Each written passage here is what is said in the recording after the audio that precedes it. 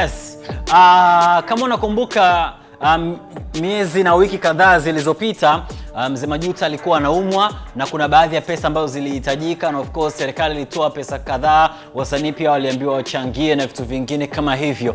Lakini baada ya kurudi kutoka Tanzania, kutoka kwenye matibabu, alirudi akafanya interview na sisi kupitia E-News, akasema kwamba amewasamehe wale wote ambao walikuwa wanawadai madeni, pesa tofauti ambazo walikuwa wanawadai aliwasamehe. Lakini pia alimuomba waziri wa sanaa, utamaduni na michezo Mwanabana Mwakyembe asifanye tena ule uchunguzi ambao alikuwa anataka kufanya juu ya mikataba yake ambayo amesaini awali na kuangalia kama kuna ulaghai wowote ulifanyika pale. Akasema kwamba amewasamehe watu wote ambao labda kwa namna moja ama nyingine wamemlaghai au alikuwa anawadai. Basically alizungumza mambo mengi kwenye interview, taitazama. Na baada ya kutoa kauli hiyo, iliibuka topic ya kwamba kuna baadhi ya mikataba ambayo wasanii walisaini zamani inabidi ipitiwe tena, hasa wasanii wa filamu na wasanii wa Bongo Flava ambao wamesaini mikataba ya kusambaza kazi zao, ambao kazi zao zinaendelea kuishi kila siku na zinaendelea kuuzwa na hawa madistributor na issues zingine kama hizo. Discussion kama zilifanyika kwenye radio na kwenye TV, na mwisho wa siku unagundua kwamba Mzee Majuto alisema kwamba amewasamehe. Lakini pia kuna baadhi ya wasanii ambao waliibuka na kusema kwamba mpaka leo kuna wasanii ambao wanasaini mikataba ambao hawaisomi na kuielewa. Wanaenda kusaini mikataba bila wanasheria. Unaenda kusaini mkataba bila mwanasheria, mkataba hujausoma kwa sababu tu una hulka lako la kwenda kukusanya pesa, unasahau kwamba mkataba kwa namna moja ama nyingine utakubana baada ya miaka 10 au miaka 20 na issue zingine kama hizo. So basically waziri alikaa pembeni akasema bwana, watu wasome mikataba kabla hawajasaini, issue zingine kama hizo wawe waangalifu na vitu vingine kama hivyo. So hii ndio ile interview ambayo iliibua mjadala mwingi juu ya mikataba ya wasanii. Mzee Majuto alizungumza kwenye E-News. Unaweza kaitazama hapa.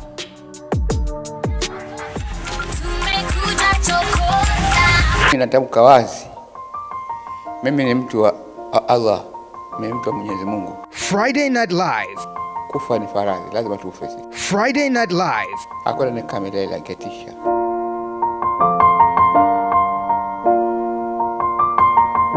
Hili ni lisali moja la Mzee Majuto ndani ya Friday Night Live. East Africa Television, tinga namba 1 kwa vijana, lilifanikiwa kufanya exclusive interview na Mzee Majuto enzi za uhai wake, na hichi ndicho ambacho alikizungumza. Yaani nyonga ikiachia tu kupona sawa, mimi nitakimbia kama vile Ronaldo. Lakini sasa hivi nyonga ndo nimeambiwa nifanye mazoezi. Nimepewa dawa, huwezi kuamini, boxi baby wewe. La dawa tu hizo. Katika enzi za uhai wa marehemu Mzee Majuto, kuzushiwa kifo lilikuwa ni jambo la kawaida sana. Kila ilipotokea taarifa kama hiyo, alikuwa na haya ya kusema. Wale ambao wana kauli mbaya na kuniombea vibaya, wananiombea mimi vibaya, mimi siwezi kulaumu, kwa sababu Mwenyezi Mungu katuumba katika tabia tofauti. Lakini naomba kama ni maudhi mimi, wanisamehe. Na mimi nimewasamehe. Lakini mimi mzima sijafa. Pamoja na mimi RIP na nini. Lakini nataka niwaambie tu, kufa ni faraja, lazima tufe sisi. Lazima babu yako yuko wapi, bibi yako yuko wapi?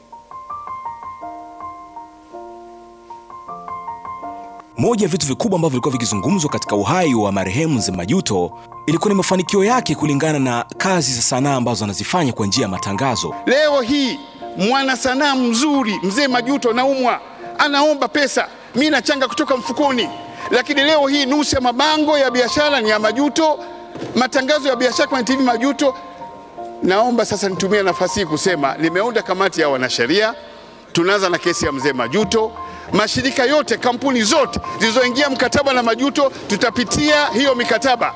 Kama ameonewa, lazima ilipwe familia yake. Licha ya waziri mwenye dhamana kutangaza kauli hiyo, lakini Mzee Majuto kwenye exclusive interview ambayo alifanya na EATV, tinga namba 1 kwa vijana, alitoa kauli kusema kwamba ninatamka wazi, mimi ni mtu wa Allah, mimi mtu wa Mwenyezi Mungu.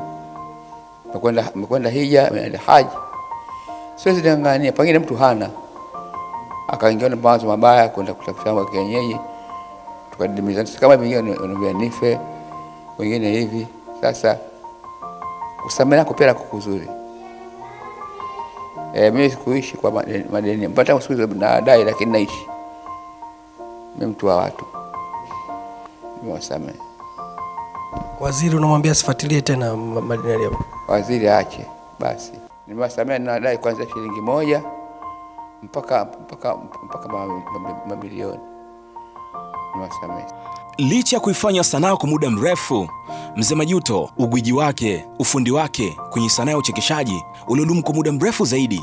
Licha ya kuacha alama kubwa kwenye kiwanda cha sanaa ya uchekeshaji Tanzania, Mzee Majuto alitangaza kustaafu kwenye interview ambayo aliifanya na EATV. Ilikuwa ni exclusive. Mimi kwa ilahi nimeona nipumzike nimtumikie Mungu tu. Kwa shughuli zangu na ibada nisubiri safari. Kazi kusoma jukwani kufurahisha watu. Meniponza kuna watu wengine hawapendi maendeleo yangu. Hawapendi kuniona. Labda kuna vitu vinakwaza. Nimestaafu basi. Sio tokea nani ananiambia labda rais wangu mpendwa. Rais John Pombe Magufuli. Au Mzee Mwakiembe ananiambia hapana. Endelea ndo nitaamua kuendelea kile mtu mwingine. Tunaichukua kauli yako hii ya kustaafu kazi. Nimefanya kazi hii kwa muda mrefu sana. Nimeanza 1958 nikiwa na miaka 10. Haya ndio mafanikio ambayo alitangaza Mzee Majuto enzi za uhai wake. Hapa nyumbani kwangu, niko nyumbani kwangu, sina wasiwasi. Na uko Tanga mimi na nyumba 3. Na shamba zuri. Na mifugo kama mbuzi, kuku, mabata nini hasia. Nijenga msikiti wangu. Hili ni sali moja la Mzee Majuto kwenye Friday Night Live ya EATV. Huu ndio ujumbe na usia wa mwisho kabisa ambao aliuacha Mzee Majuto kwa watoto wake. Wasome shule, wasome dini, waingie sawa sawa. Na kucheza michezo kiamua, wacheze michezo yenye maadili. Kesho pate akhira nzuri. Sawa, kauli yake sio mbaya, kauli yake ni nzuri kwa sababu kila mwanadamu ndio hivyo lazima amtumikie Mungu kwa sababu music ni kazi. Sawa, music ni kazi. Ukiiba ndo dhambi, music ni kazi tu. Nafikiria music ni kazi, cha msingi ni kumheshimu Mungu. Unafanya muziki unakuwa muumini kwa Mwenyezi Mungu. Hayo ni machache tu kati ya mengi ambayo tunayafahamu kuhusu Mzee Majuto. Kubwa zaidi kama funzo ambalo ametuachia Mzee Majuto ni mwigizaji pekee ambaye mafanikio yake yamekuja kuonekana ukubwani. Yaani watu hawakuona kifanikiwa ujanani mwake.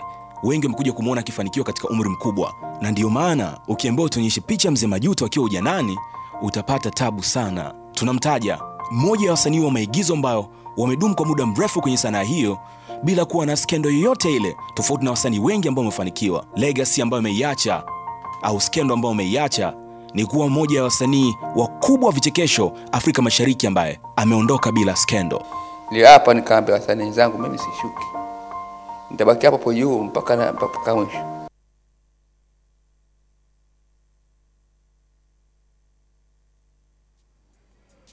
Yes, rest in peace the king mwenyewe Mzee Majuto.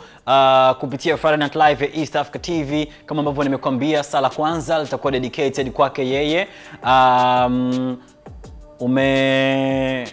Umemsikia alichokuwa anazungumza kuhusiana na kusamehe madeni, at the same time kuhusiana na kustaafu. Alitangaza kustaafu kupitia E-News ya East Africa TV. Asante sana kwake Smash. Smash amefanya narration nzuri sana, amefanya usimulizi mzuri, ameizungumzia hiyo story vizuri sana. So we gotta give a shout out to Smash kutoka the cruise ya East Africa Radio.